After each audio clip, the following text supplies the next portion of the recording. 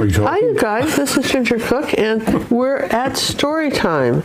And we decided to do this on a Saturday because we hadn't ever done one on a Saturday, I don't think, for a long time. And this week got away from me a little bit. But today we're going to be talking about, I think the title is that, Dede, the dumpster, and hoarding. But really the subject is really about the hoarders I've known and loved. And we're going to talk all these experiences that have happened in my life regarding hoarders and people I've lived with that are hoarders. And then also I'm going to be painting a scene from our trip to Jamaica that will tell you a story about hoarders, and we might have a fun discussion about it later. It's just always fun to open up new topics, all right? So I'm on an 8x10 canvas, and I chose a red background because I happen to have one, and that is all the tutorial stuff you get from me today on that, all right? But when we talk about hoarders, people often say, well, do you learn it from your parents? Do you learn these kind of things from your parents? I mean, do you become a hoarder from your parents? And I was adopted at the age of 5 by a judge and his wife, as some of you may have heard these stories, right? And we just, my mother was a child. First we lived over in Bellevue, and they had remodeled a house for us to live in, and then we moved out to some ranch property toward Kirkland, and I think about it, I mean, we had like 10 acres, 5 of it was woods that you really couldn't get into, but it's like practically swamp woods, and it was called Triple Creek Ranch because they were 3 little small creeks that ran through there. And one between the 2 houses, we had 2 houses separated by a garage. So I tell you this because I'm thinking about, we never had piles of anything anywhere on our property.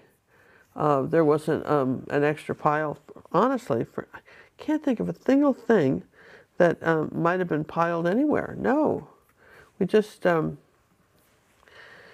we didn't do that. My dad was not my dad didn't do it, my mother didn't do it. We had a cleaning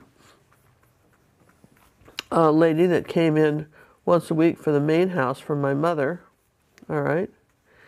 And then we had my sister and I had a babysitter / housekeeper, and she kind of cleaned up after us, but my mother made a huge deal about cleaning our rooms and not leaving stuff around. My sister was pretty good about it. It was interesting. I'm trying to think later in life. She was better at it than me. My sister Jeannie, she was a little better at it than me. I sort of struggled with that. I'll be the first to admit it. I did. I struggled with this idea of having anything so perfectly clean, all right?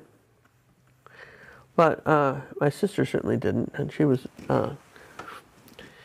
and so and then, I remember, I think you may have heard this in another story, but as a teenager, my mother was so obsessed with me keeping my room clean and so forth that I remember her making the comment that there's not enough money in the world to pay people to pick up after you. You have to know how to do it yourself. So we all had to learn how to, clean the bathtub after we got out of it. Every time you bathed, you cleaned the bathtub. You didn't wait till tomorrow. You did it right then. I don't know if that encouraged hygiene or just not the lack of it. Because, if I take a bath, I'll have to clean the bathtub kind of thing. But I don't think anybody really thought like that. But I'm just kind of kidding you guys. But there is that thought, right? And so my mom, and then we had this sort of war going on when I was a teenager, and she was so adamant about me picking up, all right, that she had instructed the housekeeper to throw my clothes out into the, into the hallway. And if they still weren't picked up, to put it in the stream. I think you may have, that story's on another video about what happened with that, right? But, I mean, that's how absolutely serious she was about this cleaning up. So she really cared about it. So she So that was, to me, that's sort of, interesting in the sense that that we didn't get any, there was no hoarding in my life growing up. And this just didn't happen. They were not hoarders. If anything, they were the opposite of that. They really didn't do any of that stuff. Where my first husband, Colby, because who I married at the age of 18, he was 27. I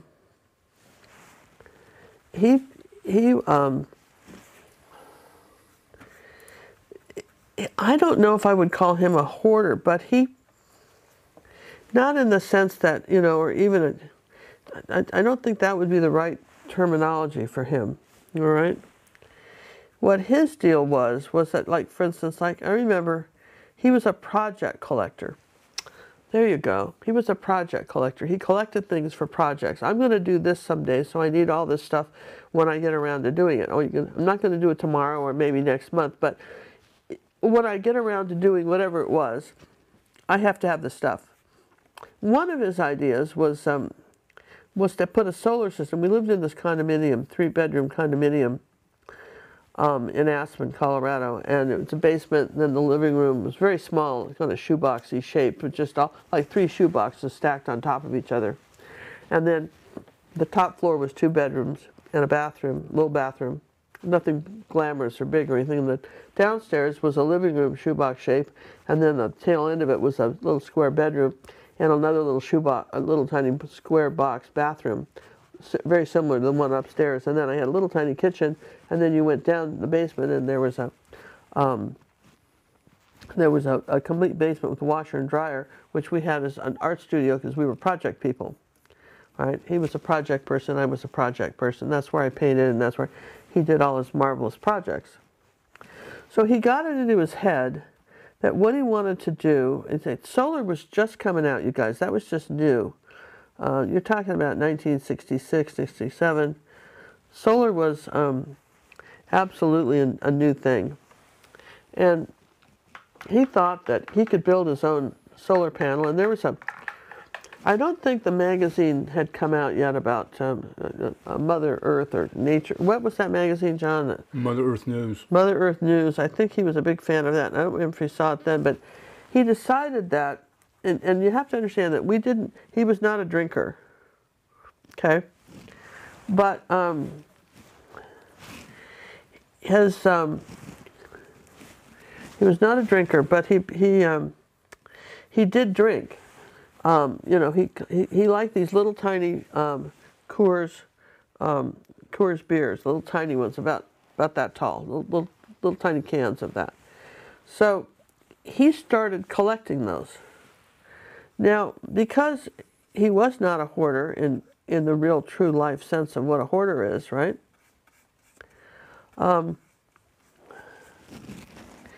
He didn't have anywhere to collect the cans. I mean, there was nowhere. He wasn't going to just put a big box in the living room or something like that. He wasn't that kind of hoarder, That might somebody say, well, I need this. I'm just going to pile them right here in the, or I'm not going to pile them in a closet or something. We didn't have very much space in that condo, so I'm very grateful he didn't do any of that weird stuff. But he did want to collect them. So what he ended up doing was, in my closet in the master bedroom, there was like I don't know if there was a door out to the eaves that went around the whole building, these eaves that were part of, I don't know, the kind of a little overhang. And there was a space in there. And that was, I really couldn't tell you what it was for, but it was part of the building. And I don't know if he cut a hole in the wall to access this or what, but we had a door there. And he threw all his little cans in there. Okay? You're going, what? Yeah, all the little cans. He had hundreds of them. And every time he threw the, it went up there. For years, he collected these little, with the idea that someday he was going to make he was going to have for sure, he was going to have a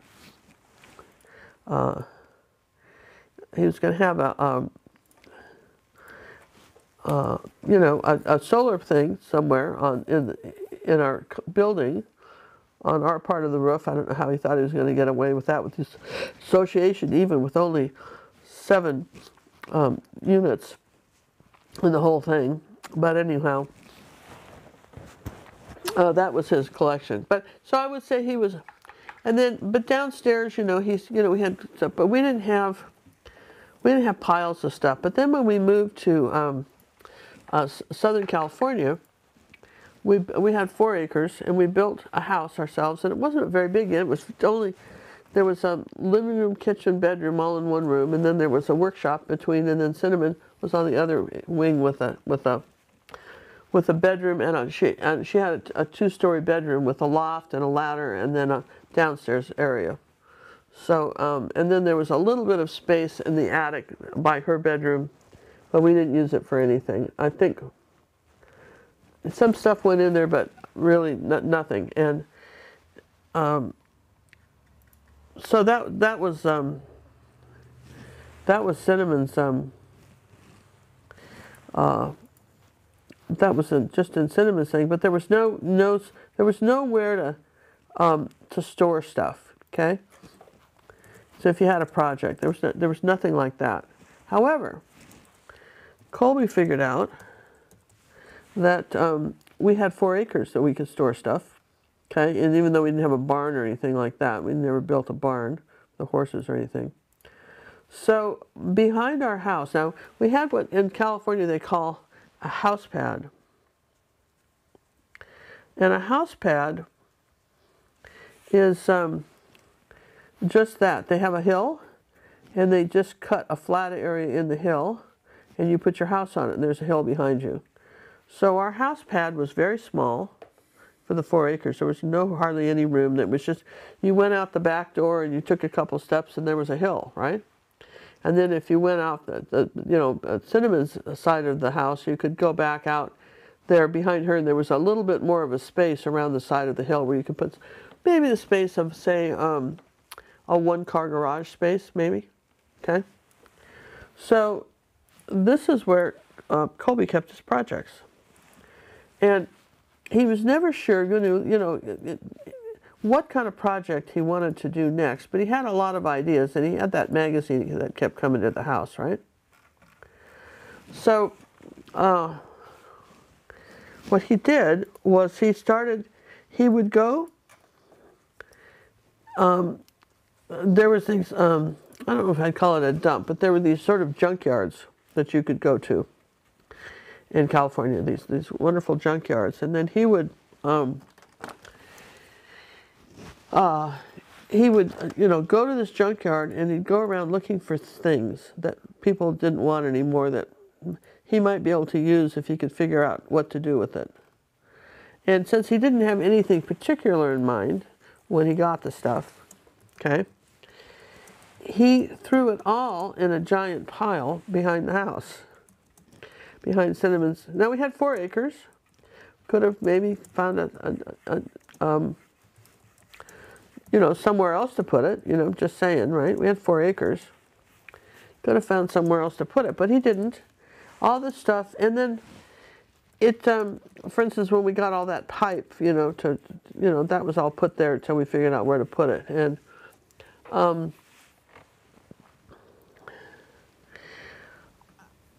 And you couldn't see it when you drove up the driveway, and most people didn't go in the backyard. So in some sense, I don't think he understood what my objections were to it. I couldn't stand that pile. It just made me crazy. I couldn't understand. We had 4 acres and all this junk. It was so deep that, animals were living in it. And, it could be snakes. I don't know what was in that pile, but I didn't like the idea of the pile, and I didn't like any of it, right? So anyway, but we didn't really argue about it, but I was not a fan. Does that make sense? I was not a fan.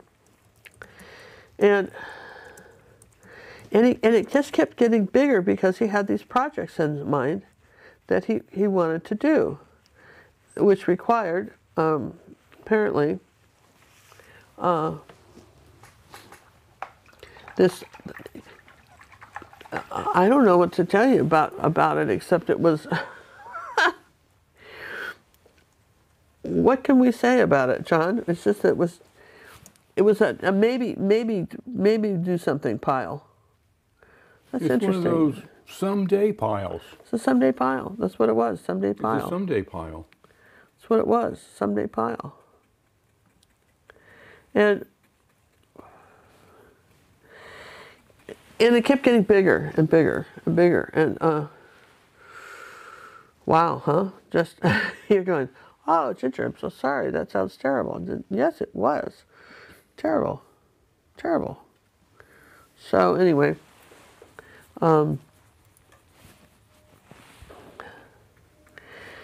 that was his. Let's see, get some zinc light out. That was kind of his thing. But again, we didn't have anything in the house. The house was not cluttered with anything, particularly. We had some bean bags. We had some stuff, but there was not cluttered. In fact, I didn't. I didn't even have kitchen cabinets. I just had kind of a cupboard. He never finished the kitchen, but so to be in fairness to him. He would have never considered himself a hoarder. We didn't have, but I mean, then you go. I think he would have, if I had said, well, he was a hoarder, he wouldn't have thought so, right? But he certainly had this giant, ever-growing junk pile that I think as long as we had lived in that house would have kept getting bigger. So anyhow, when I married George, when I first met George and we started dating, the first clue that he was a hoarder was there. I just never heard of hoarders. I didn't know there was such a thing as hoarders. There weren't any TV shows about hoarders, right? So I really didn't think such a thing existed. I mean, I know that's naive, but I really didn't think that there was such a thing. Does that make sense? I mean, really? No, I didn't think so. So, I just really have to rinse my brush now. The first inkling that he might have been a hoarder was when I first met him, we were working selling cars at Carlsbad, Mitsubishi. And I remember we were doing a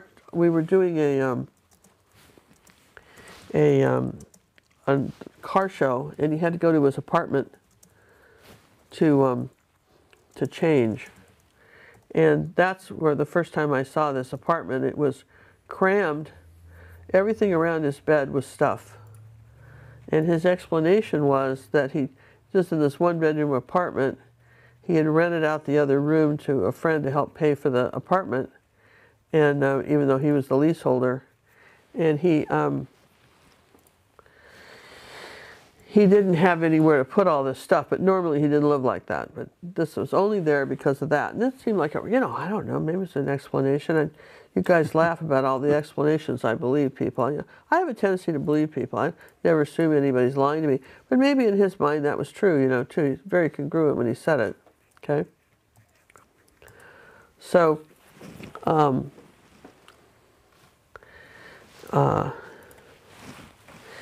anyhow, I'm enjoying painting this and telling you about that. So, when we got married, we hadn't been married very long. The first thing he saw was he moved out to the ranch. Colby moved out, and George moved in out to our ranch property.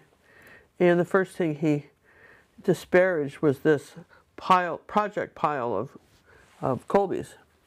Oh my! He didn't want to hurt my feelings, but he couldn't believe that anybody would just pile junk like that about that, and that was just terrible. Which is really funny. This is like the pot calling the kettle black here, but oh no, this is terrible. And can you believe it? Poor Ginger, she had to live like this with this, this junk pile, right? Just so then he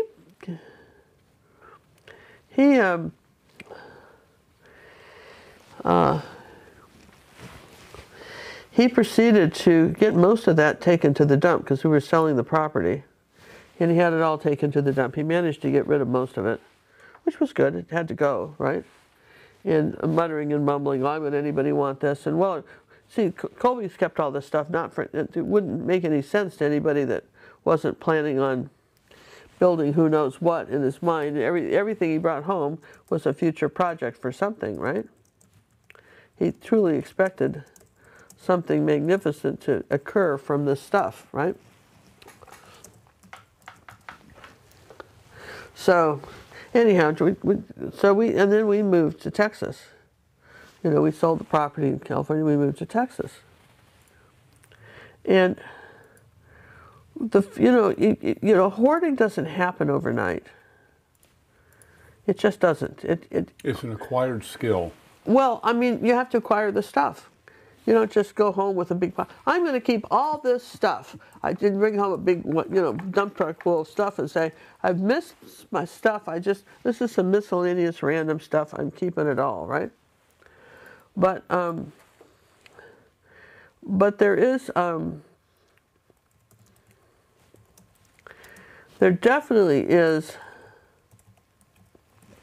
a pattern to stoves. And of course, we moved out to California. We didn't have much. So what was interesting was the stuff he kept. We moved out to Texas here from California. And when we finally moved into our big house with 6 bedrooms, 2-story, 3-car garage, he had his own closet. And one of the things he had in his closet was the uniform he wore when he was in the military, when he was in his 20s, when he was 135 pounds and shaped less like an Easter egg. I'm sorry, that's rude, isn't it? He used to wear these Hawaiian shirts, and just like a decorated Easter egg with these little legs. And sorry. That just sounds like a bitter divorcee person, right? But no. You think I lie about this? I know. So anyway,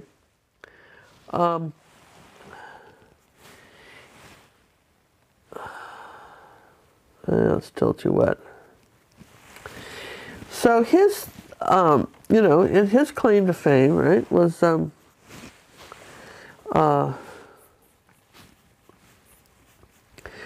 he kept the most weird stuff from his, memorabilia from his childhood.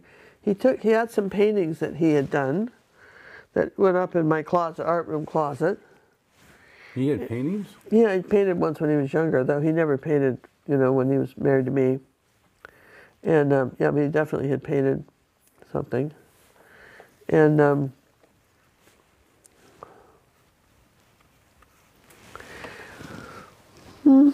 and I'm trying to think some of the stuff that he collected from.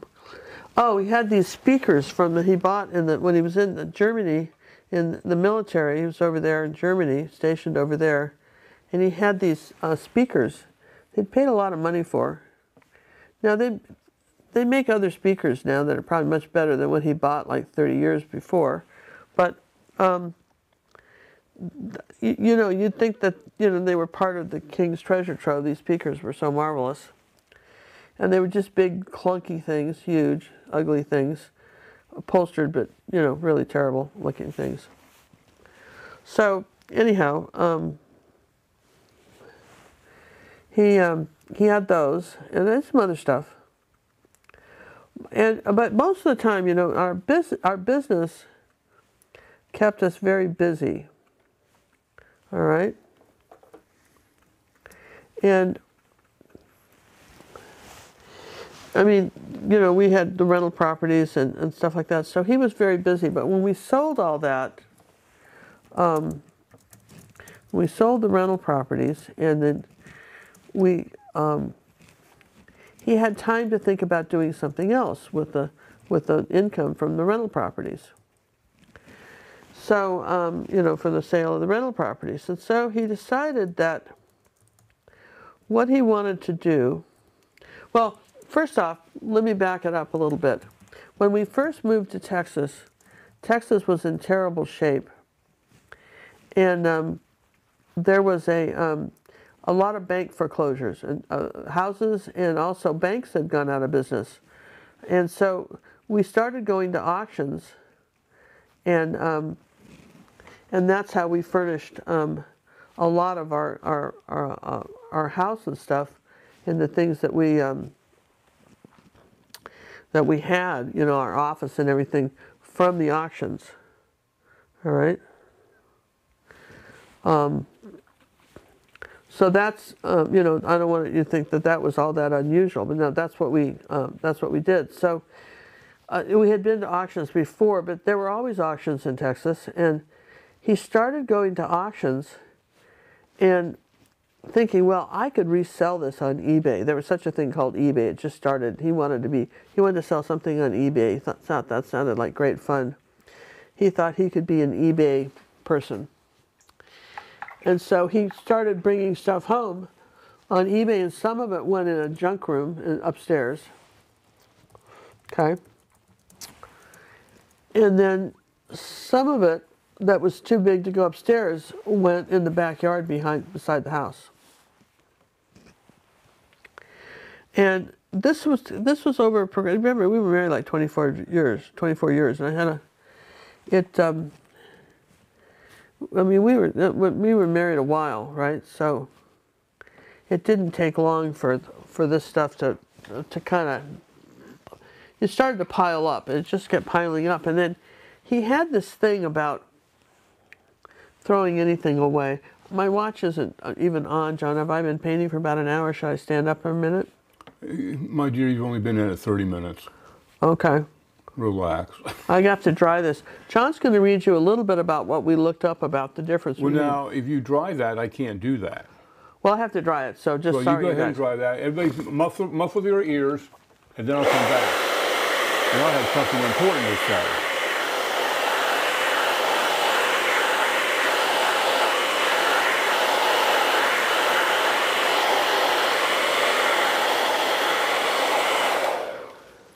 Okay, now, since we're talking on the topic of hoarders and people that collect things and never throw things out, I have a little something here that we came up with to explain these different characteristics or personalities as they may be known. We have what's called the collector, the hoarder, and the person who never throws stuff out. Now let's imagine you have three friends who all like to keep things, but they each do it differently. Let's see how they compare, shall we? This way, maybe you can fit into one of these slots, or your friends will. The collector. This friend loves to gather specific items, like comic book stamps or maybe even acrylic painting sets. They're super organized and display their collection proudly. It's like having a treasure chest, where every piece tells a story. They know exactly what they have and often talk about the value or the history of their collection. That's the collector. Are you a collector? The hoarder. This friend keeps a lot of stuff too, but it's different from collecting. They might feel worried or stressed about throwing things away, even if those things aren't useful or valuable. Their stuff can pile up so much that it makes living in their space hard. Like finding a place to sit or walk can be a challenge. It's more than the fear of letting go than the joy of the items themselves. Are you a hoarder? Now we have the person who never throws stuff out. This friend doesn't necessarily collect specific items for a theme, with a theme or emotional attachment. They might just get around to cleaning up or deciding what to keep and what to toss. Their stuff isn't organized in a special way, and it might not take over their living space like a hoarder's would, but they still have more things than they actually use or need. I think a lot of us fall in that group. Yep. So, in a nutshell, a collector has a passion and a pride for specific items. A hoarder struggles with anxiety about parting with possessions. And someone who never throws stuff out might just not prioritize decluttering or might keep things just in case they may need it later. Now that is your lesson for the day on collector, hoarding, and throwing things out. Well, you know, I think that's good. I mean, we looked that up because I thought that was interesting. I mean, because there's a lot of name calling going on here with hoarding, right? Hey, no name calling. No, we're not name This is a calling here safe because that's just not who we are. But it was interesting because I know that, for instance, that accumulate things, and I could certainly, every once in a while, you have to give it the old heave ho, right? When in doubt, throw it out, kind of thing, right? And sometimes I'll go into some sort of manic phase where I'll just start dumping stuff like crazy, you know, just. And then a week later she goes, oh, where did I put that? Oh, I threw it out. That's right. Well, no, not really. I know I threw it out, right? But there is this other aspect of, you know, someone that hoards, and you know, in our house, for instance, George's stuff was, we had an attic, and all kinds of stuff. For instance, he wouldn't throw out any cardboard boxes because we might need them for moving. So we had an attic full of boxes for TVs that we no longer had, for all kinds of stuff. And then he liked to hoard kitchen items.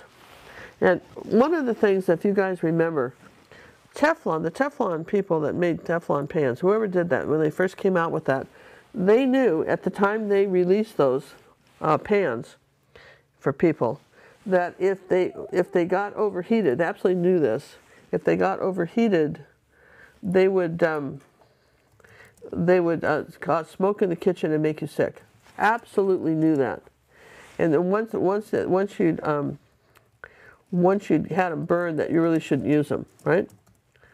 And that came out finally. But you know, if we had an old burned pan, it just went back into the kitchen somewhere. It never got thrown out, right? I know, you're going, what do you mean it never got thrown out? Just that, never got thrown out. So we had,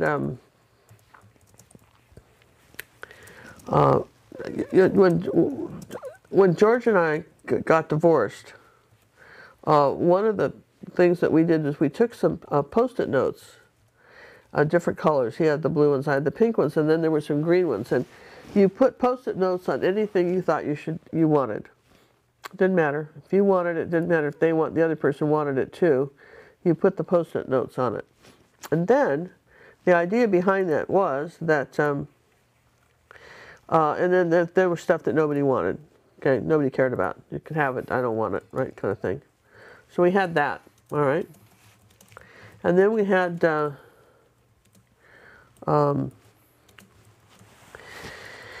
So, you know, when John and I went to have the kitchen redone, all the cabinets repainted after the divorce, and all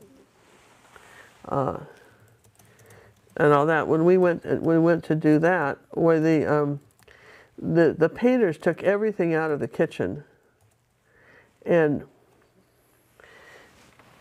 all back in the cupboards, because they painted inside the cupboards too. They took everything out. And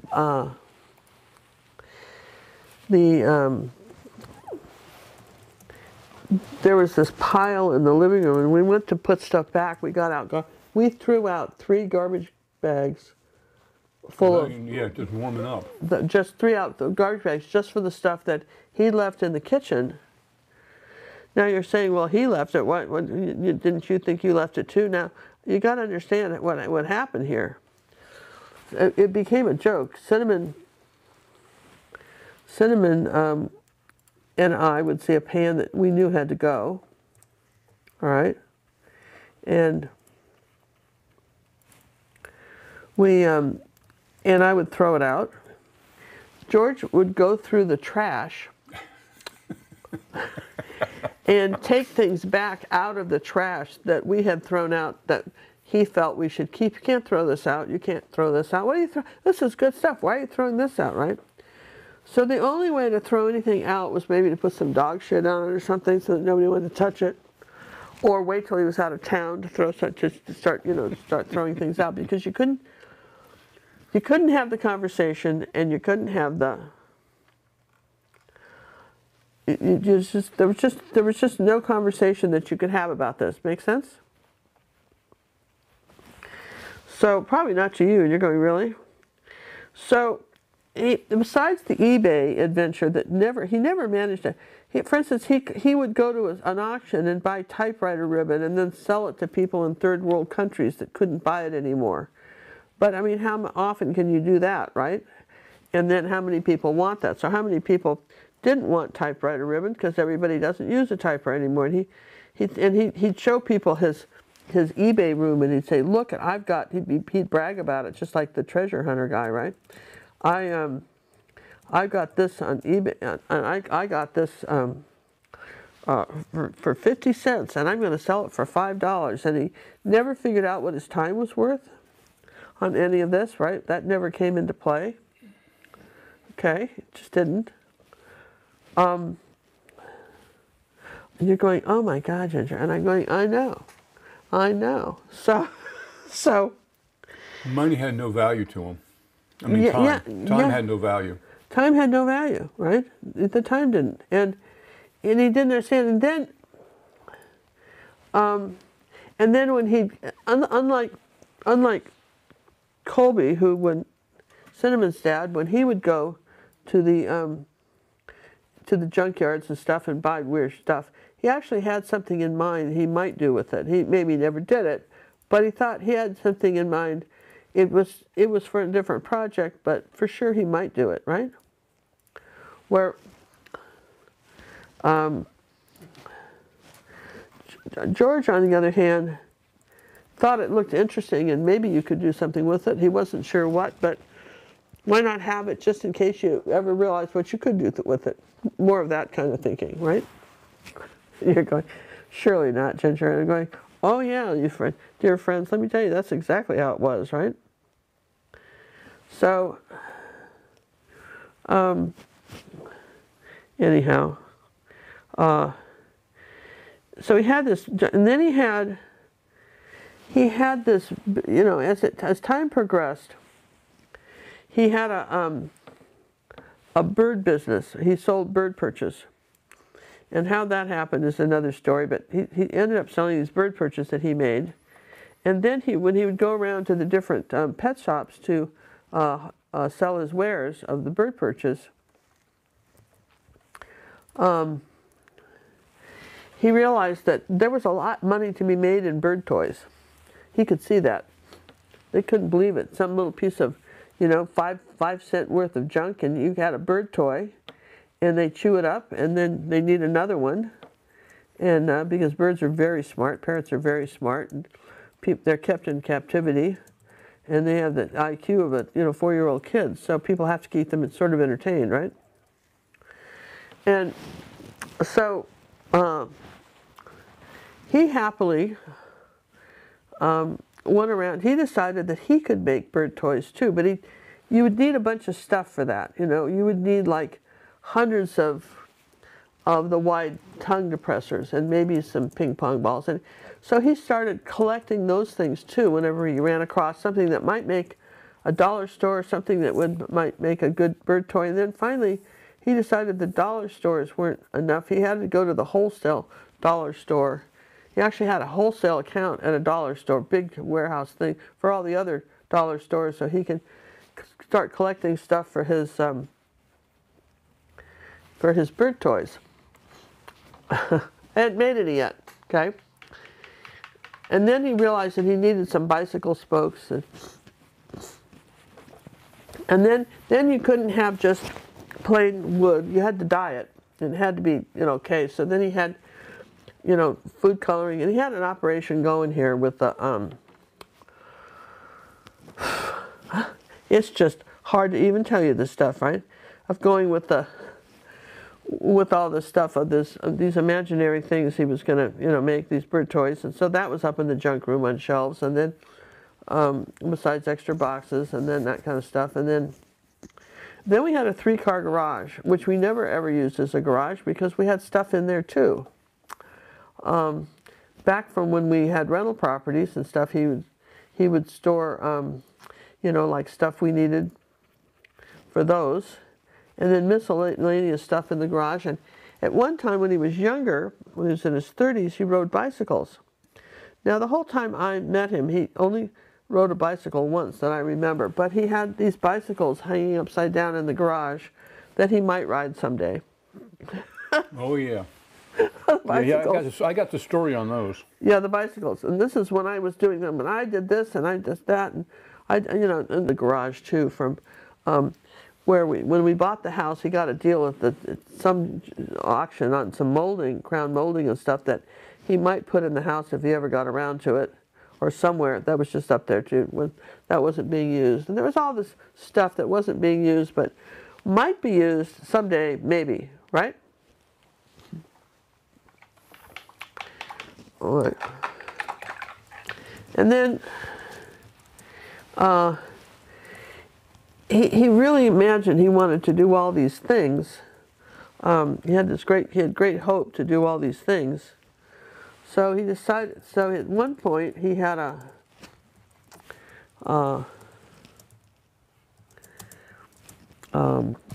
let's see, where am I going with this? I'm just trying to remember so I can tell you. So he had a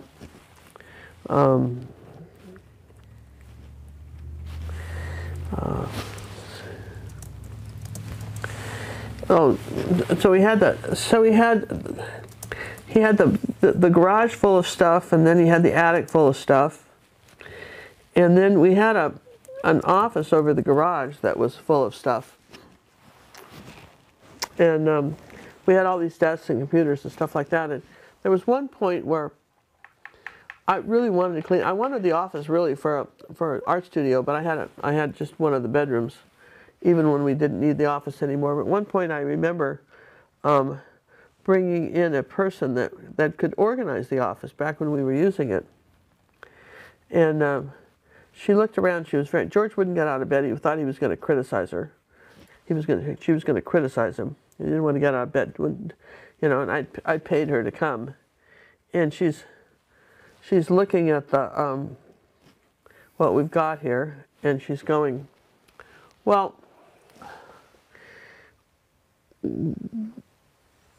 who uses that desk? Well, that used to be my brother's when he was here, but nobody uses that anymore. Then she'd go around, she says, okay, and she says, what's that telephone cord just on a nail, just hanging loosely? Remember how you have cords, you'd plug them into your phones? Back when you had phones, not cell phones, remember those?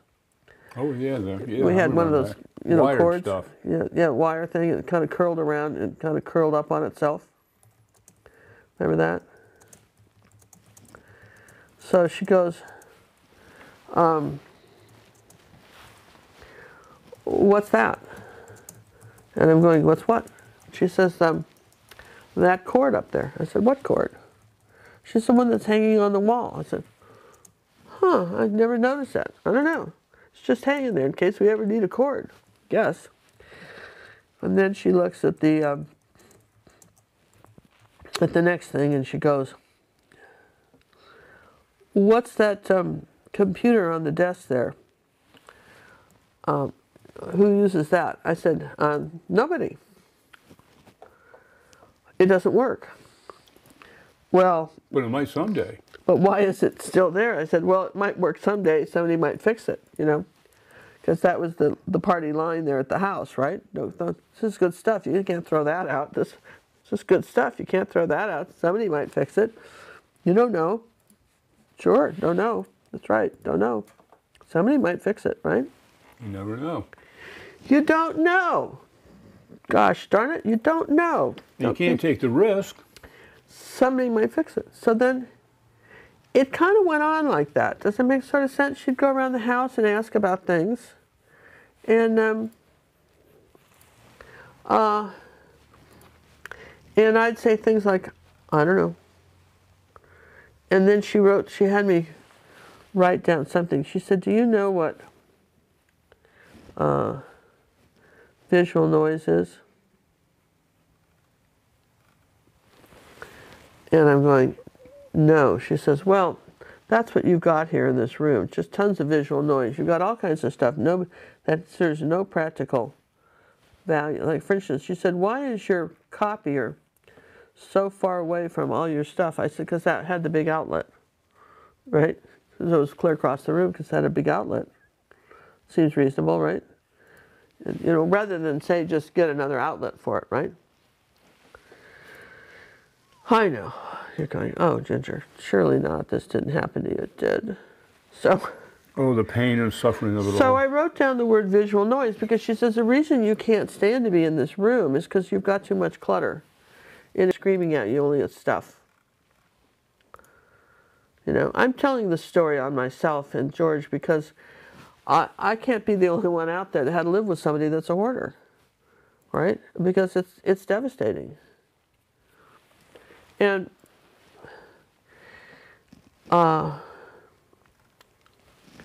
so, you know, as we were going on with it, you know, this, you know, did anything ever get cleaned up in the office when she came? I'm going, well, no.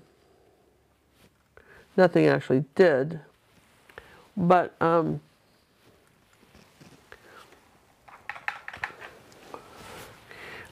had to sit, because you couldn't. You could no more clean that office up than you could clean out a bad pan in the kitchen. All right? It just you just couldn't do it.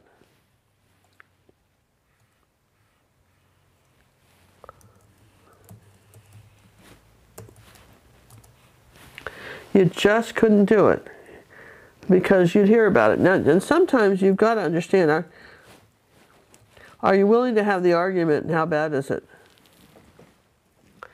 And are you willing to have the argument, how bad is it, before you're going to have an argument about it, right? That's, I think, what a lot of people ask themselves is, does it really matter? Has it, you know, how bad is it? And sometimes it's a little bit like, you know, there's a story of you put a frog in boiling water and he jumps right out. But if you put it in slowly, if you put the water in cold and then gradually turn up the heat, he just gets cooked. And I think a lot of people get hooked by the hoarder, cooked by the hoarder they're living with. I think that's a fair. Yeah, I think so. You get literally cooked by that person, in the sense that you just it can show. Maybe when you're first married to them, you've got a little leeway through you know, maybe making love or something like that. But you know, at some point, you know, you've sort of lost. You have lost the battle. Yes and yes. You have lost the battle.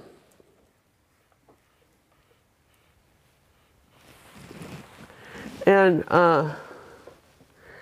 so I know this is going to raise some topics. So you just, you know, you try to make a space for yourself, and, you know, this is untouchable, no one screws with this space, or you all die, it's kind of stuff. And I remember that, and as he was going on collecting things and piling them in the backyard, we had a pile, we had a dumpster pile of, you know, big metal pieces of this and that and God knows what. And it was a lot of God knows what stuff, right? And in our backyard behind the house, and then it started to creep out from the behind the house. It started to creep up toward the pool. Yeah. You're going, no. And I said, yeah. So suddenly you could see it you could see parts of this from the kitchen. And I remember Cinnamon saying to George, she says, you know, Mom is really upset about this. Upset about what? He says. What's your mother upset about? Your mother's not upset about anything. Your mother's fine. Just ask. She's fine. She says, she's upset, Cinnamon says very patiently. She is totally upset about all that stuff that you've got in the backyard that you've just piled up there. And then George looks at her totally dumbfounded that anybody would be upset about any of this wonderful stuff. Yeah, because, you know, why would you? Really, really, why would you? Yeah. And he says to her, this is not my fault, he says. And then Cinnamon, who's a real wise ass and makes me laugh all the time. I love Cinnamon. She is so funny. If you haven't noticed how funny my daughter is, she gets on a roll. She's like one of the funniest people I know. And she says to George, she says, well, what do you mean it's not your fault? She says, what's happening? Are people throwing stuff over the fence in the middle of the night? Is that how all that stuff got there? Come on, you guys, that's hilarious, right? And then George says, shut up, Cinnamon.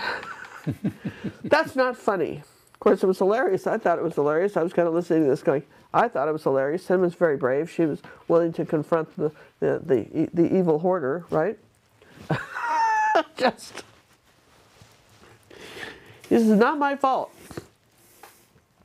But then he decided that what he needed, because he really was running out of it. So then what I did, when he was out of town, was I had a fence coming out, and I built a fence just enough to the side of the house so I didn't have to see the stuff anymore. I kind of put it behind a fence screen. It was still there, okay? But I didn't have to see it. I know, it's sort of chicken, isn't it? But that's what I did. And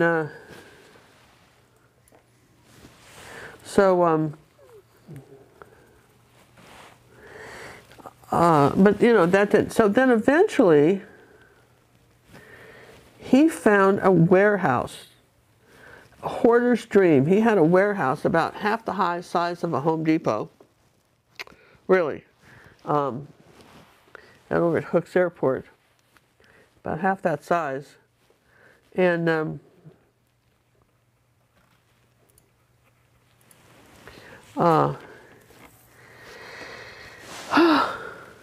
I know. So he found this warehouse, and he rented it. And he decided what he was going to do, because he had bought some sort of plastic machine things, and he was going to make, what he decided he wanted to do was he was going to make planks out of plastic. He'd found a bunch of plastic pellets on sale at some warehousing thing in some sale, and he had collected all this stuff, and he thought he hired a guy, and you know, that sort of a retired person that couldn't work anymore because they were an alcoholic and too out of their mind most of the time to be sober, but they were cheap, okay? And they could be had for little money. And he got this big warehouse, not very far away from the house, about a half an hour, 30 minutes from the house. And he started collecting more stuff. And he decided what he was going to do was he was going to make these wooden planks. Now, he had no experience in plastic, didn't know the first thing about it, learning as he went. Asked some questions. We had a friend that actually had a degree in that. And he was going to make stuff in these things. And the problem was that he was getting warped stuff, and he wasn't working, you guys. Wasn't working, okay? So he ended up with a bunch of warped boards, and then you're going to laugh, but then his weird friend's kids were into something called S&M. I don't know if you guys have ever heard of that, but that's where people just beat each other up when they're having sex, I guess. And that's the kind of simple version of that. It's kind of hard to imagine, but I guess there's people that do that. And they thought they could take these boards that they could sorry, it's so funny. They could take the boards that didn't seem to work very well for you know, for horse trailers and backyards and patios, because they couldn't make a straight one. They decided to do that, and then what they would do, it was they'd take these little boards and cut them up and cover them with fabric from the sewing from from the fabric store, and they would make paddles. That they drill holes in them and everything, and they would sell them to people that were into that as some sort of toy, right? Paddles, spank paddles. I mean, I think they sold two. I mean, how do you market that? just, and you're going, really? Really? Really? Yeah. So that was, that as the saying goes, never got off the ground, right? You say that was the, but then he ended up with a bunch of, he could make these long pieces of plastic, so he ended up with the, maybe that's another story with the warehouse things, that what he ended up doing to actually started making a living with the plastic, but we'll talk about that another time with his warehouse.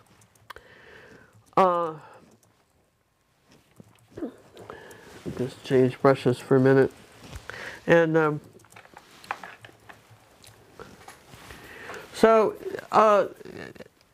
then then he had another idea somewhere that he could actually make some good living as an insurance adjuster.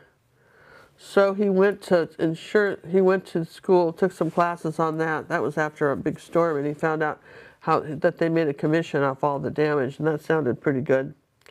So he went to school for that, and then he had to be out of town because he had to go where the storms were. So now here's where the Dede and the dumpster story come in. Okay, then if there's more time, I'll tell you about the warehouse. But I wanted to be sure I told you Dede and the dumpster story. So and in the meantime, George's son has moved on, and they're not. When he does this, he's doing insurance, and he's closed out the warehouse. So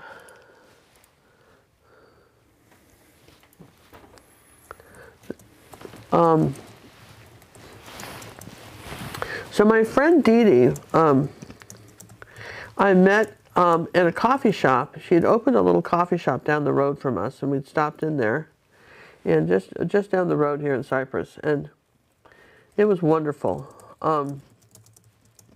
Dede was from Bulgaria, and she came to Houston during back in when communism was still in full go, and the Lakewood Church here in Texas brought a lot of people. You know, everybody wants to give Ronald Reagan credit for the wall coming down, but there were lots of churches all over America that invited people from those communist countries to spend a week or two, and then they send them home, right? They were allowed to come and let them see how people in the West lived. And envy is a good thing, right? It just get a lot of people going, wow, this is nice. We don't live like, these guys live a little better than we're living. This sounds pretty good, right? So anyway, Dede and her son, Dede was an only child, still is an only child. She's an only child, and extremely bright, and worked under the communist regime. And she, when she came to Texas on one of those exchange programs, she never went back. Okay, and Dede was the kind of person that knew you couldn't go anywhere in Houston, anywhere, where someone didn't say, Dede, how are you? Everybody liked Dede. And I still like Dede. Everybody likes Dede. I mean, she's just one of those people, every once in a while you run across people in your lives that are just so amazingly fun, right? And like everybody likes them. So Dede, the coffee shop, she'd always wanted a coffee shop, and she'd been in America about 20 years, and her son had graduated from college, and her son had been 12 years old when he came, and he was now graduated from college and kind of on his own, right? And so she had her dream of this coffee shop, and it was lovely, and she was such a good cook, okay? She was a marvelous cook. If you ate anything from her, she was a fabulous cook, and you know, really, I think chef really is the word for Dede, because she was, I think, too good with cuisine to be considered a cook. She really was a fabulous cook. And so Dede, but she wasn't much of a businesswoman. And so the coffee shop really wasn't making any money. I mean, I'm sad to say it just wasn't. It just wasn't profitable, and she kept on it for a long time. And George used to like to go to have coffee there with Scott when Scott was living with him. He liked to go have coffee and chat with Dede. She chatted. Everybody in the neighborhood loved her, and she chatted with everybody. Okay. And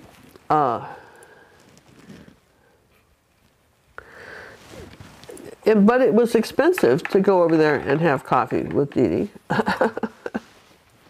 So I had made a deal with Dede. I said her bathroom was pretty awful, the little coffee shop bathroom.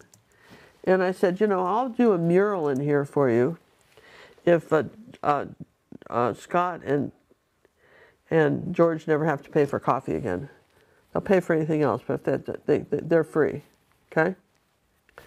And she said, sure. So anyway, I did this beautiful mural, all 4 walls in her, of Bulgaria in her coffee shop. I mean, it really was kind of neat. And we got to be good friends. And I sold some art, and I put some of my art up in her shop, and I sold some of that, and we got to be friends. Well, the coffee shop just couldn't sustain itself. Her son was helping himself to the till every other night. She never figured out where the money was, and she could barely make rent. She certainly wasn't making a living, and then stuff happened, and she had to, you know, give her house back to the bank because she wasn't making it. She couldn't make the house payment and stuff like that. So, and she was sleeping in the coffee shop, and then there was this lady, that one of her clients, that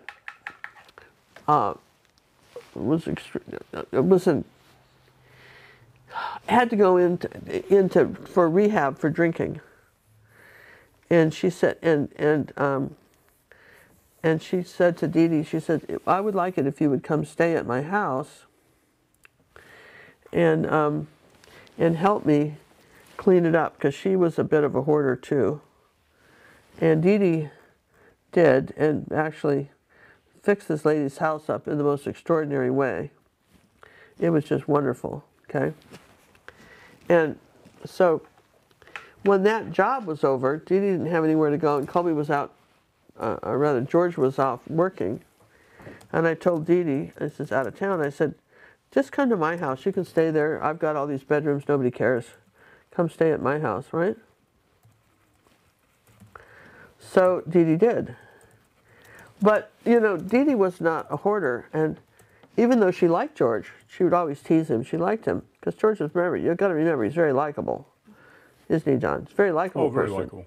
You know, he's very likable. And, however, Dede can't live in a mess. That's not who she is, right? She was just not a person that could ever live in a mess. So she said, Ginger, you've got to clean this stuff up. I said, I know, Dede. I said, I just don't know where to begin. I said, just look at this attic. There's rats living in the attic, and we got to get rid of some stuff, but I just don't know where to begin. I mean, he just, because more and more stuff, even afterwards, just he kept going to auctions and getting more stuff, you know? So she says, I'll help you. So her boyfriend, Craig, and her came over. Craig stayed there with Craig. And what we did, and since we didn't have the real estate company anymore, right? She said, you need this office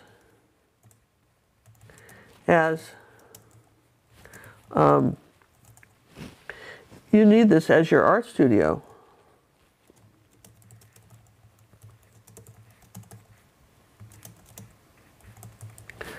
I mean, it just has to be your art studio. And I said, Dede, and even George agreed it should be my art studio, but at this point, it was so overwhelming, nobody knew where to begin, and there was all this stuff, and of course, if George was around to help, then nothing would ever go, because we had to keep this for gosh knows this reason or that reason, and so there's no way to clean anything up, right? So then, Dede says to me, she says, what we need to do is get a dumpster. And I said, dumpster? She said, I don't know how much. So we looked it up on the internet, and for $500 for a week, I think maybe 10 days, we could get this dumpster that would fit in on one of the shelves, right under the second story of, right under the window of our our office, which was over the 3-car garage. And she says, we can get this dumpster. And we'll fill it up and take it to the dump. So it was $500. They came, and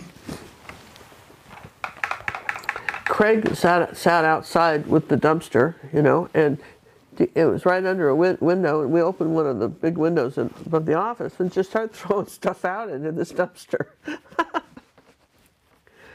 going, really? Yeah, that's what we did, right, John? So we did, right? We went up to the attic, and we just cleaned out the attic, and we filled it up in 3 days. And we hadn't touched it. We hadn't touched the stuff, and we'd filled it up in 3 days.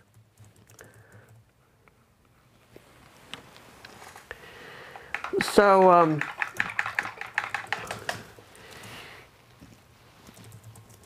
we didn't touch the garage, and but we had cleaned up quite a bit, and I felt pretty good about that. And we'd made a start on what I was going to have to do the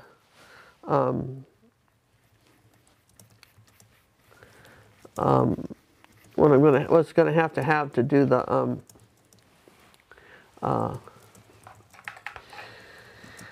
to have this turned into an art studio, right? So we were far enough along for that, yeah.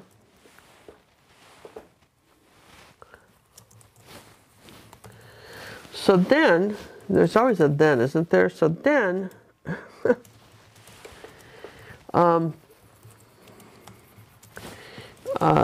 George came home, and you're waiting for the big fight or something that happened. He never noticed that we had thrown anything out. He didn't notice that anything was missing. And you get rid of a whole dumpster full. Yeah, a whole dumpster full of stuff, and the garage was still full of stuff. He never noticed that we'd thrown out anything. I mean, you guys, that's a little crazy, isn't it? Yes and yes? Yeah? Never noticed. So I guess I don't know if you ever heard of Dede. John never heard of this story, Dede in the dumpster, right? Dede in the dumpster.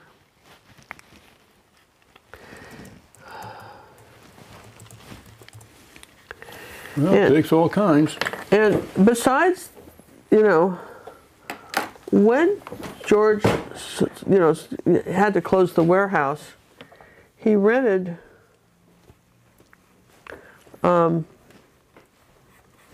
storage units. He rented storage units, and he had 7, right? 7 or 5. Well, he still has 3 now. He still has 3, and when And then he had a pile of those plastic bird perches piled in the backyard. And there was still stuff in the backyard, even though he had put some stuff in the dumpster. I mean, not the dumpster, in his warehouse. He still had stuff in his backyard. All right? There was a lot of stuff in that backyard. Yep. And just behind the house now, right? There's a fence and everything, okay?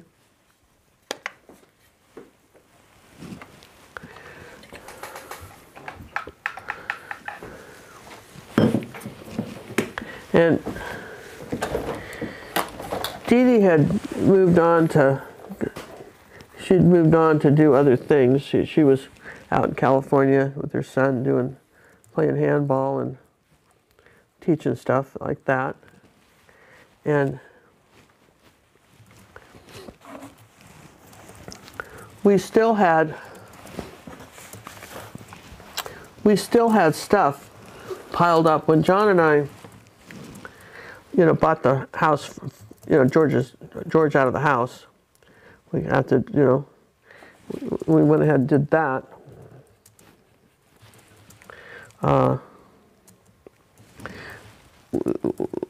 During COVID, we did the pool, and we did the swimming pool and put it, and the pool guys, we paid them to clean up whatever was left behind the house, right? Yep, get rid of it. Whenever it was there, their job was to get rid of that, which they did. And they threw out, and there was so much stuff that there were snakes and rats living in that pile of stuff that was in the backyard. That was still there, that everything went to the dump. And if you were to ask George if he ever thought of himself as a hoarder, he would absolutely say, no, absolutely he was not. He would not feel that he was a hoarder. And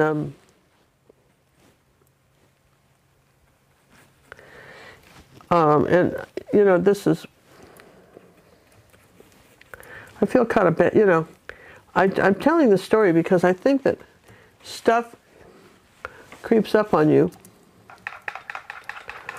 But, I think hoarders aren't born, I think they're made by life circumstances. That's my opinion on this.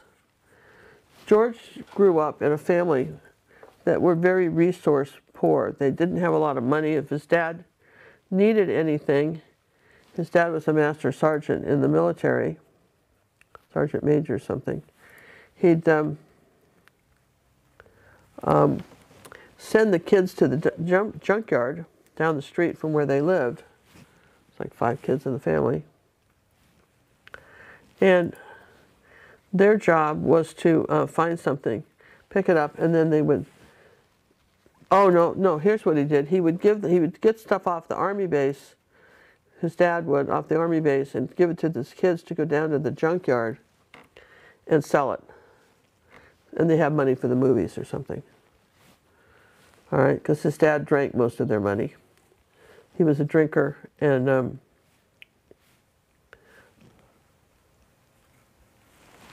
that's what happened to their stuff, was that his dad drank the resources, and it's both so when you're always just feeling like there's not enough, I think that can happen where you might just suddenly be very unwilling to get rid of anything for fear that you can't know when you might need it, right?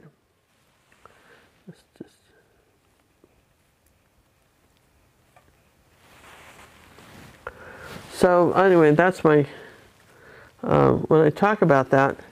But I think that still, there's extremes of that, and then there's just those of us that, there's so many hours in a day and you should throw something out, and you would, if you thought about it long enough, if you could. But, you know, and people don't.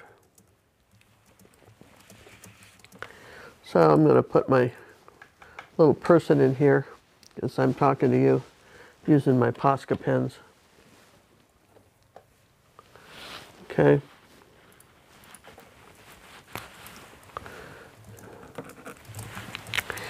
Any comments on this, John? Do we have anybody making any comments about our profound stories? People are saying they have relatives or people that they know are hoarders, and nobody here is fessing up to be a hoarder, though. No, I'm sure not. No.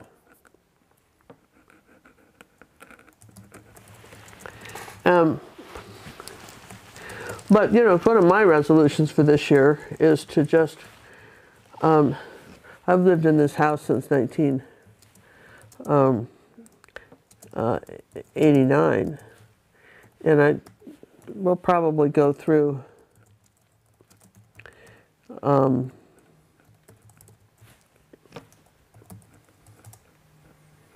We've already got rid of a pile already. You just get rid of more stuff, you know, just throw out more stuff that's just that's reminiscent of you know, what's here, right? I mean, because stuff like this, you know, honestly, stuff like this does have a tendency to pot. Things can build up, yeah. And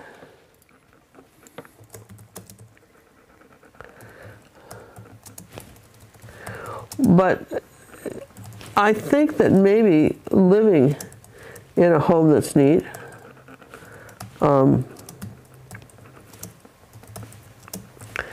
is maybe the example of that. When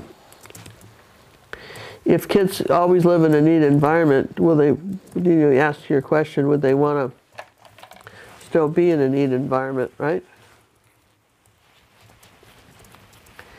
And that's something, you know, let's see if I get a brown pen here.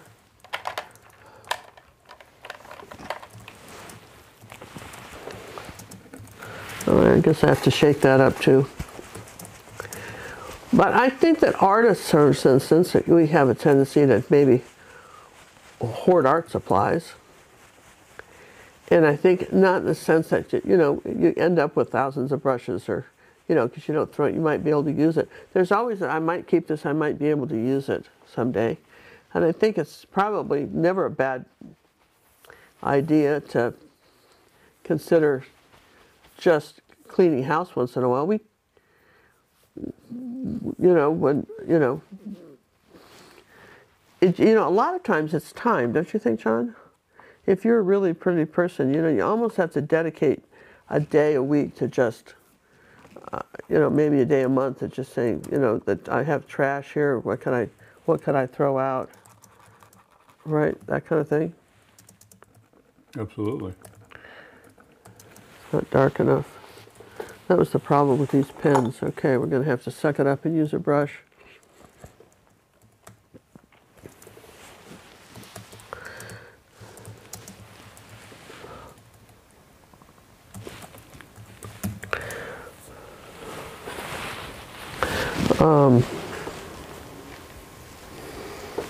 If I turn around, I'm looking for something else.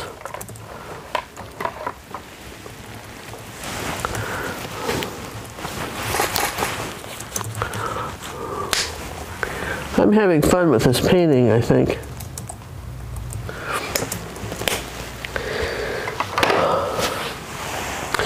Oh, I can tell you a little bit about I finished a story about George and the toys. So we made these. He gave up on the paddles. Yay, right? And then he decided he would you know, sell those make those bird toys. So he had these. He made some and he sold them, and he'd sit and watch TV at night, and he'd make bird toys. Sometimes I helped him. But you know, when he first started off, you know, he did all that, right? But then he didn't make any more. You know, he didn't make any more bird toys. he had all the stuff, and he kept buying stuff for bird toys, and that he might make, and he never did. And I had said to him, you know, Dede would make the bird toys for you. You know, she's just sitting here. Show her how to make the bird toys.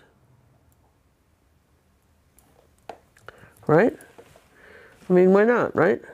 She's there. She's there, right? Why not let her make some bird toys? He couldn't bring himself to let anybody else make them. Yeah? Why? I don't know. It's just, you know, he was hoarding those bird toys too. And it made absolutely no sense to me at all. And why he would do that.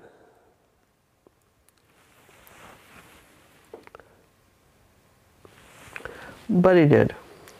Yeah, well, it sounds like he needed to try to stay in control. Yeah, maybe. Control. He would feel like he was losing control. Yeah, I think so, John. I think that maybe that was it. It just, because he had, again, he had the opportunity to you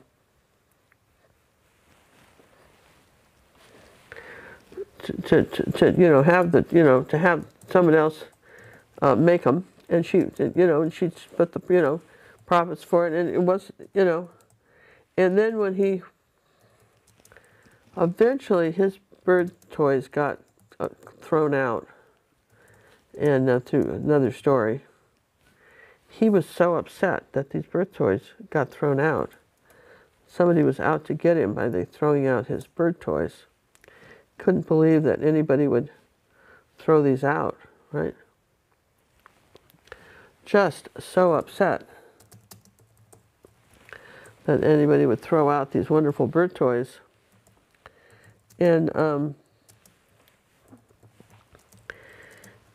it wasn't bird toys at all. It was just boxes full of stuff, and he'd kept in the garage, and, you know, some stuff, and the mice had gotten into them and chewed them, and, you know, I mean, there wasn't anything. He had this imaginary idea of what was there. And that was the most interesting thing. He really imagined that he had stuff when he didn't. Make sense? Not to me. He imagined that there were things, you know, that there was a value when there wasn't, and that that frying pan was still good, or that the that you could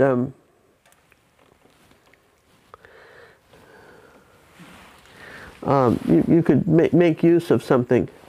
He had this very peculiar idea about what was good and what wasn't. And yet the bird toys were not a bad idea. I mean, you know, if you're just sitting there watching TV anyway, and you can make some, you use bicycle spokes, you know, and hook things together.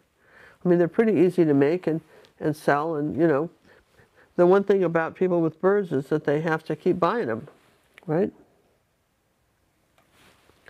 So it's, you know, you couldn't really, you can't argue that stuff, right? But still, nope.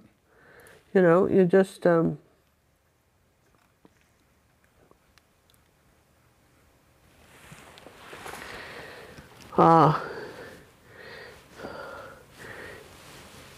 yeah, right. I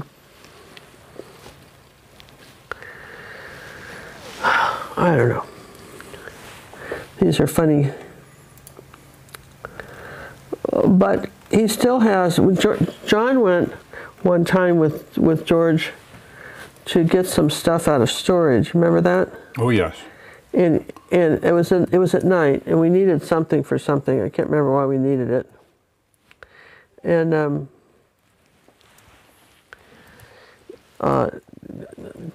John went to get it, and that was George to get it. he went. Yeah, he went with George, right? And they went up to one of the warehouses, and he didn't have the key, didn't fit to the lock.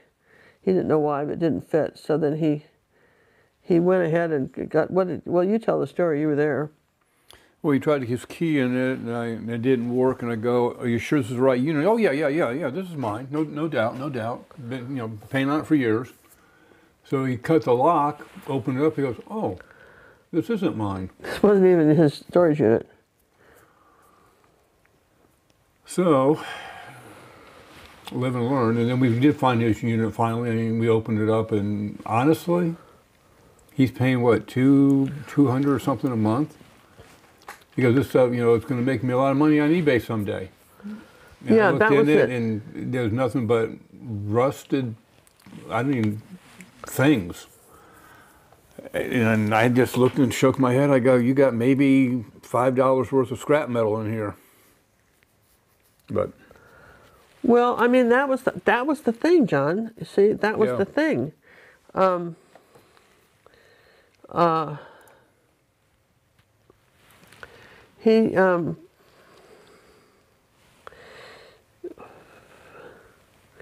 He was absolutely, you don't want to use the word delusional too freely, but absolutely delusional about what he had, and why it was so hard to have a conversation with him, because he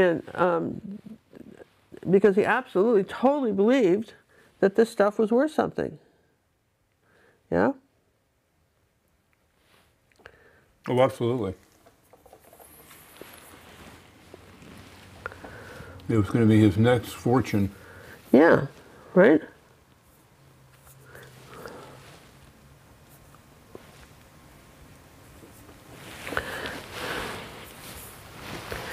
And I get, it just, you have to kind of wonder, because, otherwise, you talk to a, really honestly, perfectly not crazy person, but when it comes to stuff, they suddenly get, the craziness is just, it's there, right? Yeah. There's the craziness. And it comes to,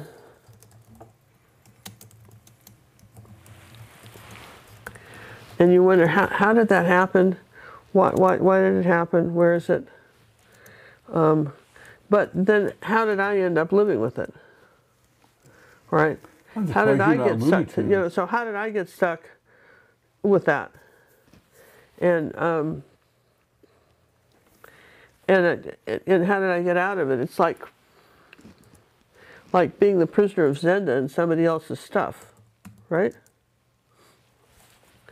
Good explanation, yes? I think it's a great explanation. How did any of us, find that? So people don't realize that. You see, I painted these little posts several times, because you can't just paint stuff once. You have to do layers. People don't anybody understands that. I understand it, Queen. You got to do layers of stuff, otherwise you. This is a happy little beach house, isn't it? It really is. And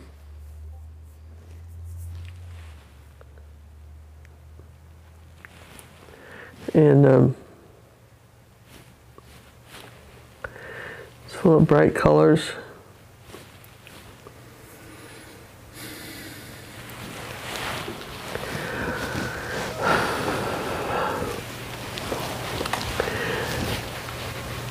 And even now, I mean, like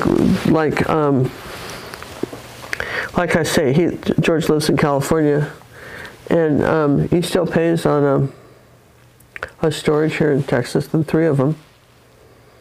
And if you figure out people that end up in these storage units, I often thought they should just call them hoarders are us, because once they go in a storage unit, it's very unlikely people ever see them again, and they really count on people like George. Absolutely count on that, because that's how they have their business, right? Their business model runs off of that, yeah? Off of people that, are going to just keep getting more stuff, and the climate here in Houston, it's hot, and unless you've got a, you're paying for an air-conditioned unit or something, you're going to find that a lot of stuff just gets ruined, right?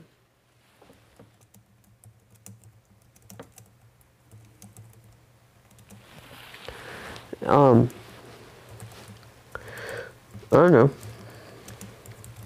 It's well, it's one of those things you got to decide. I mean, what's that stuff? It must have a value to it because you keep paying $200 a month on it. I'm not sure what the value is.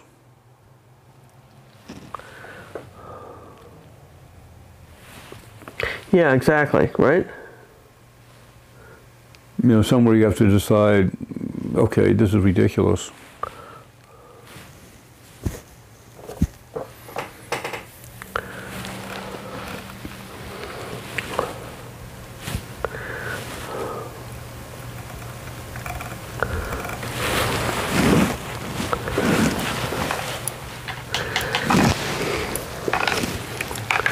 But probably one of my goals this year is to just, when in doubt, throw it out.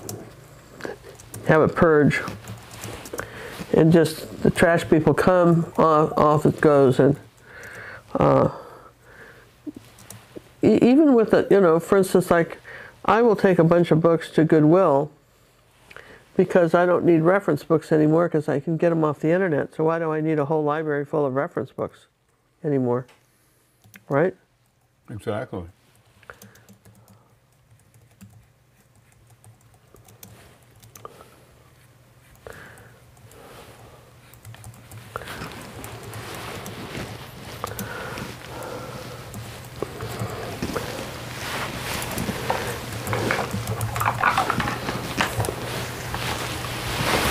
Okay, let me just push the picture back a little bit. And let's see, I want some of this color up here in the palm trees.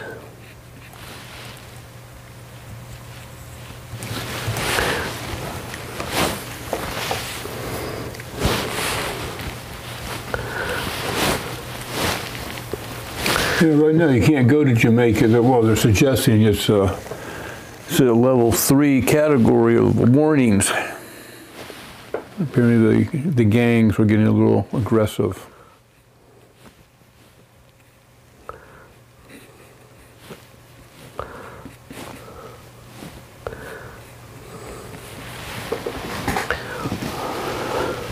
Got good colors in there. They're very beachy colors. Yeah, this is kind of a... It's a good thing it's on the beach. Yeah, because it's on the beach, man. It makes sense that it was colors. And it's on the beach, and we're...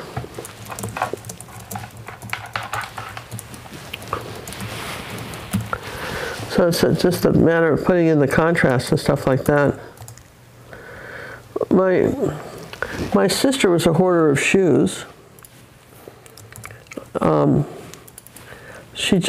She just couldn't stop buying shoes.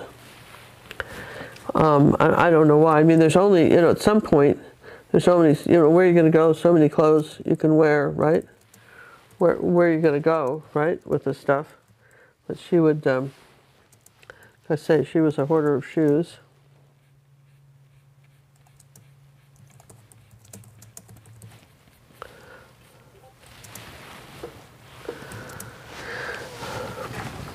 I think I'm getting ready for the, almost ready for the... Not the frame. The frame, almost ready for the frame. I gotta just bring this down.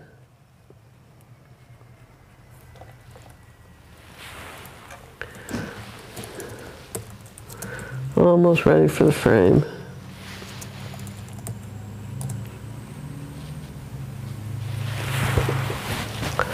Of our fun little project here.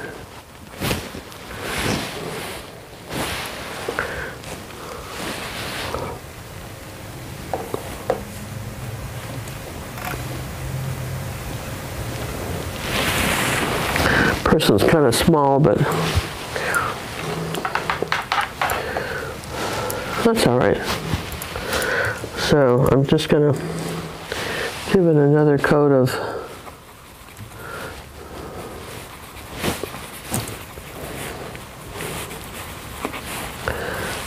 color here. Kind of this gray mauve color.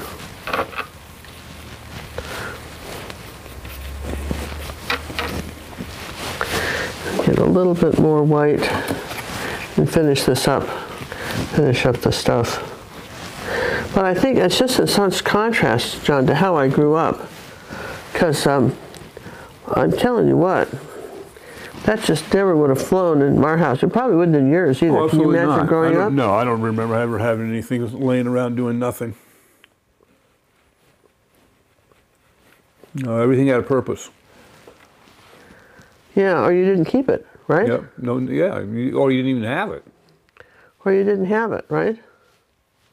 And even old toys were thrown out that you weren't playing with anymore, right? Yeah. They went somewhere.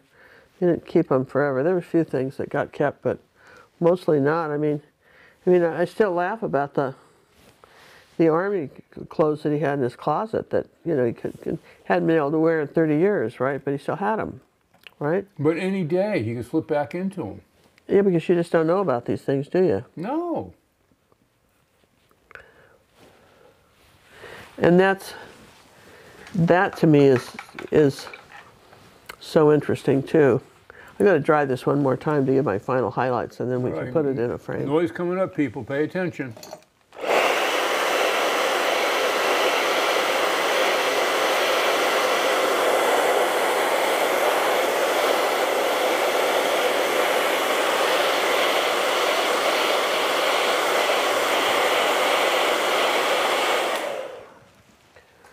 Just put the final changes of colors and everything in here.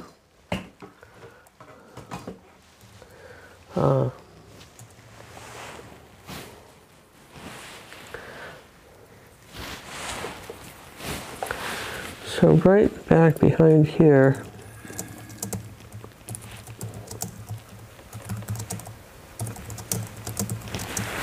want it lighter.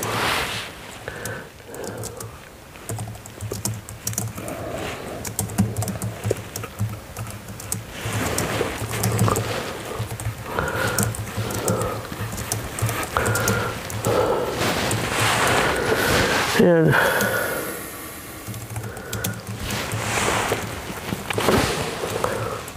people that probably, you know, move a lot can't be hoarders because they just can't keep taking it with them.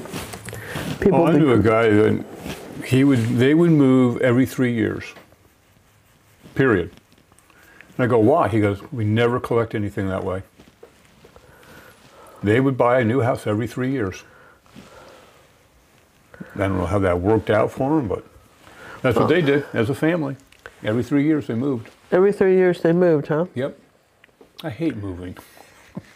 But I guess if you don't have all your stuff, you wouldn't mind moving. Well, and then I had a friend that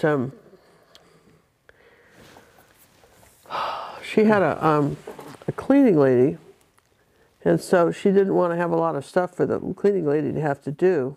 So she absolutely had no knickknacks in her house for that very reason, right?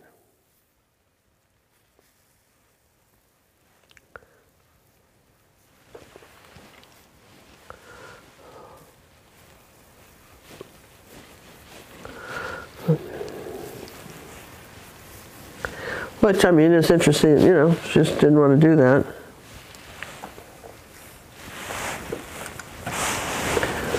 Okay, let's do that. I want this to be lighter. Just acrylics dry darker, so you think you may have the picture, but then you don't. Almost have it, you guys, but it'll fit, you know. But I'm curious if when you leave in the comments, you know, this was sort of probably more of a story of that. I don't know if it affected people. You know, you think about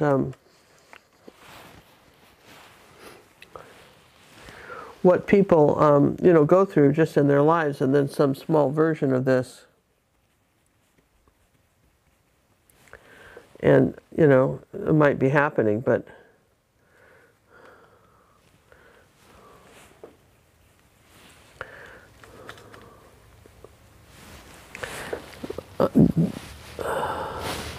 I'm not using a Stay Wet palette because I wanted thicker paint for something the other day, so this is the one I'm using, but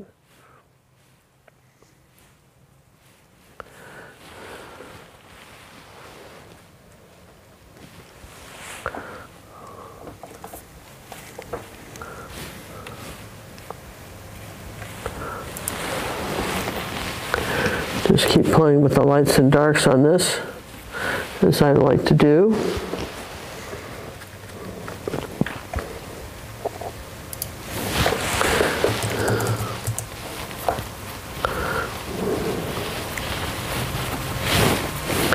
All right, that's not the color I want. Let's try this one. I want a few little bright bits of color here. Let's try.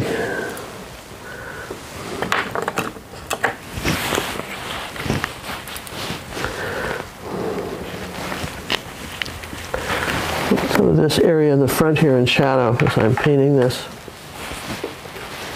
Yeah, John and I did, when we went to Jamaica, that one time we went and did a Jamaica bobsled ride. Remember that? Oh, yeah. That was fun. Right? That was fun, wasn't it? Yep.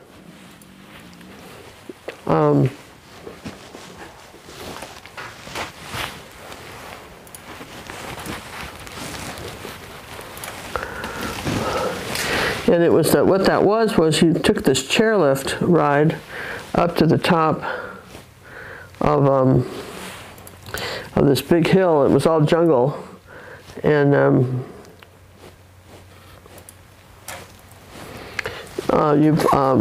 when you rode it down on these bobsleds, and they were two-person bobsleds, and like a roller coaster, and you could get your own bobsled, or you could you know, ride with somebody else. And I wanted to see the scenery, so I said, I'll just ride with you, John. You just make this thing go. I don't care. You do it. I want to ride. I definitely want to be you know, on the, you know, just looking around. And it was lovely. It was all through the jungle. It was like going through a beautiful garden, wasn't it? Mm-hmm. That was so nice.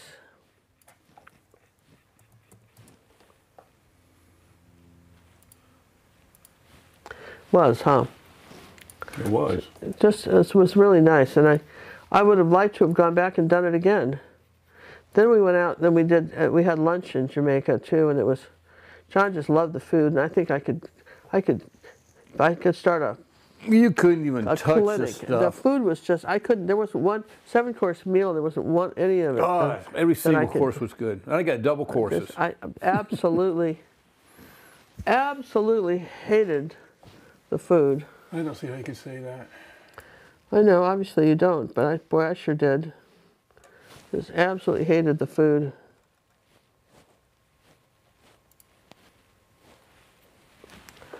All right, let's get us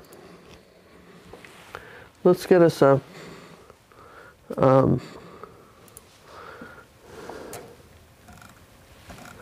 frame baby doll. All right, you can find one. And I'll finish up anything else I need to do with the frame. Drying it out here. Always in a frame. Huh? You're going to have to dry it before I stuff Yeah, I'll just there. give it a quick dry here. But this was fun. I guess so anyway, the dumpster, if you ever need a dumpster, they'll come and they come take it away.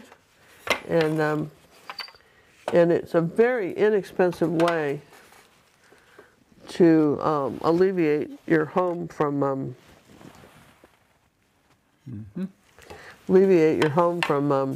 I don't know. That's a tough call on that That's one. a tough call. Let's try this quick.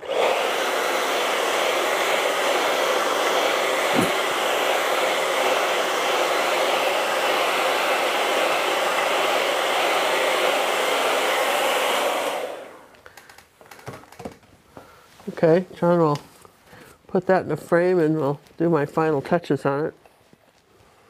So again, this was a fun story time. These are not tutorials, they're just little, all these paintings have been pre-sold.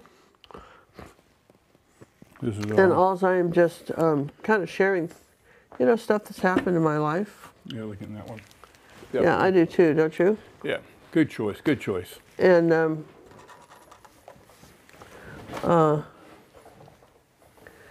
let's see, I need a green pen, I think. Maybe this one.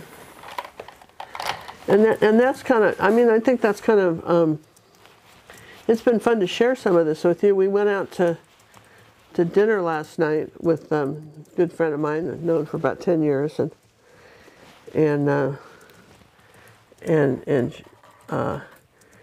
she's been kind of listening to the story times, and I used to tell her a lot of stories when I go over to her house because I used to give her art lessons. And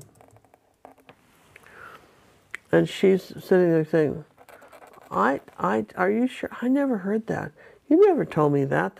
Oh my word. She goes, that's so crazy. She goes, Ginger, that's so crazy. And it is, isn't it? You know, all these things that happen. You know, maybe you probably have stories like that and you just don't tell anybody. I'm just telling you, you know, I don't care. I'll tell you what's happening, you know. And this kind of reminds me of I like painting stuff like this, John. It reminds me of our trip to Jamaica. That was a good one. And